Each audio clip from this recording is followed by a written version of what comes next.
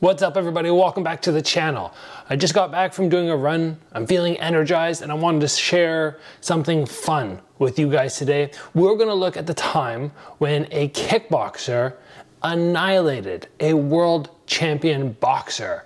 Now, we have to keep in mind that we are going under kickboxing rules. That's a big difference. If we put this kickboxer against the boxer under the boxing rule set, probably wouldn't go the same, but it is interesting to see what happens to a boxer when you introduce the kicks. Now, the big thing we have to keep in mind here, there are many times where a boxer has got beaten down by a kickboxer, but it's very rare when a high-level boxer makes the transition over to kickboxing. So we're going to be talking today about Masato, who is one of the highest level kickboxers in the world, versus Vince Phillips. And I'm looking at Wikipedia right now. Vince Phillips had a total boxing record of 48 wins, 12 losses. Now, when we look at that and we hear it overall, nowadays with the boxing and the records that the guys have, they hardly ever lose. That doesn't sound super fantastic. So what we have to look at is who did he fight? And one of the big names when I was looking that he defeated was Mickey Ward. He KO'd Mickey Ward, who everybody here should know, in the third round, and he won the IBF light welterweight title. So that in itself just shows you this guy is pretty legit. Throughout the later stages of his career, kind of from 1998 up until 2007, he was kind of win-loss, win-loss, win-loss. But before that, very stellar record. When he fought Masato, I believe it was in 2003.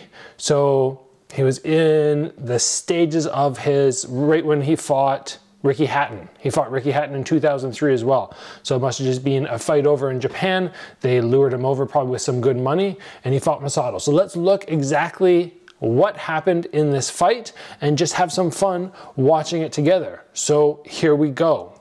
That is Vince Phillips. He's still rocking his boxing shorts. Masato, the amazing kickboxer who just did so well throughout the years in Japan. The first thing we're noting here is Masato is not wanting to stand and punch. He is moving and moving and moving. And that is something which is very, very important, because if he decides to stand and engage with Vince Phillips, we're going to see him probably get clipped more than he needs to. Doesn't mean he's going to lose, but more than he needs to.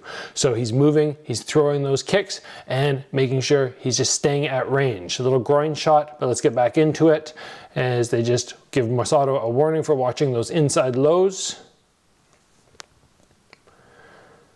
All right, here we go, back into the fight. Again, backpedaling. Masato switching to southpaw so he can fire off that big round kick, going down to the leg, maintaining range. Vince Phillips trying to close the distance, but here's the thing. When somebody is constantly backing up and you're having to chase after them, it's very hard to get that good power on your punches, because even if you land and they're backpedaling, it's so much easier for their body to absorb the impact, as opposed to having the feet stationary getting hit, the body's planted, and then the head just snaps back. So I don't know if that's the idea that Masato had, but overall, it takes all the steam off Vince Phillips' punches, and it's a very good thing to note. If you're ever fighting somebody who has heavy shots, and you have the advantage in kicks, is to use that distance and back up. Don't let them have a point where your feet get planted. Back into the fight. Masato pumping that jab, firing. I like how he's switching his stance. Just going after those arms from the southpaw, the big kick. There, Vince Phillips landed a little cross, but again, nothing of note. Masato actually has one of the toughest heads I've ever seen, so, oh, that was very nice. So he's firing the round kick, he's firing the round kick. Vince Phillips starts reaching a little low, so Masato comes with a round kick and into that cross punch. Very slick move to utilize. We're going again here, the low kick slams in, then he goes up high, just staying mobile, not wanting to square off whatsoever with Phillips. Oh, kick comes up to the head, almost lands.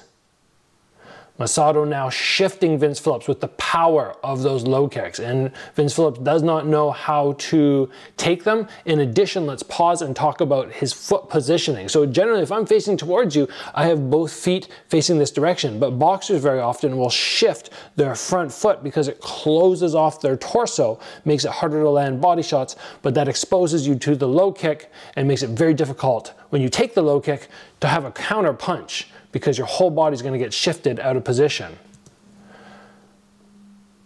Even when Vince Phillips gets Masato cornered, Masato's off those ring ropes so fast. Again, the low kick coming. That one was close. A head kick could have been end of the game. I just like this fight because I like to see different styles face each other.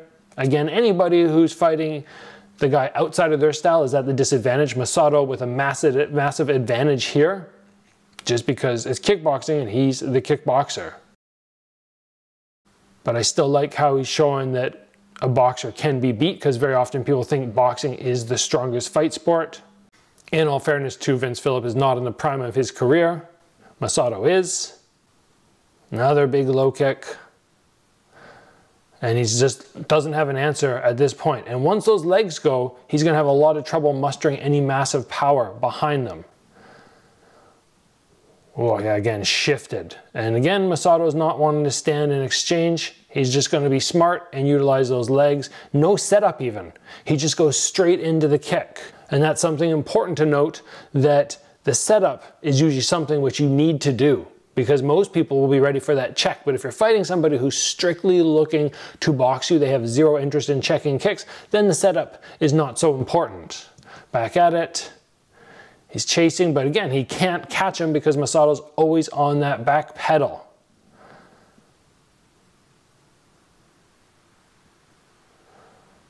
Yeah, just no answer for those low kicks. And we can see that he's having a lot of trouble moving through his front leg. When he tries to step, he looks very heavy, very stiff-legged.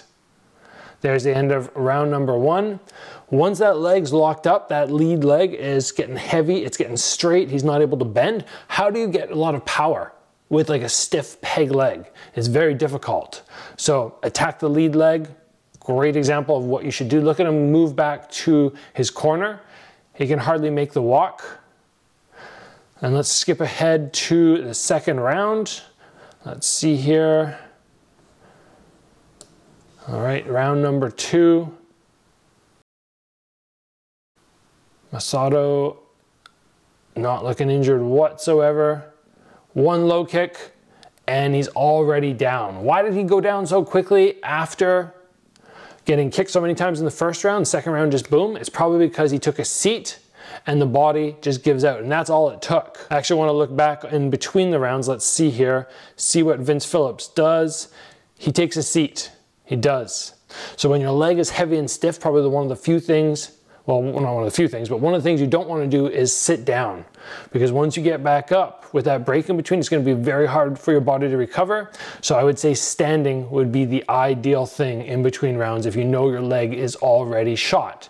So there you have it, guys. This is the time when a kickboxer absolutely destroyed a high-level boxer strictly by using his legs. We didn't see Masato implement any hands there, and it just goes to show you that adding that extra element, that extra weapon, makes things so dangerous against the boxers. So there are other K1 fights where you can see high-level kickboxers annihilate guys who have transitioned out of boxing. Generally, they're not going to be super high-level guys who are in the prime of their career, but still interesting to see. You can, search Raymond Bonjanski, Peter Arts. They definitely took out some high-level boxers. That's it. That's all for me, guys. I'm going to go do my ab workout. Just a little break in between because I got motivated to share something with you. So if you enjoyed the episode, please give it a like. If you have not already, join the channel, get subscribed. As always, train hard, and I will see you back here soon for another video.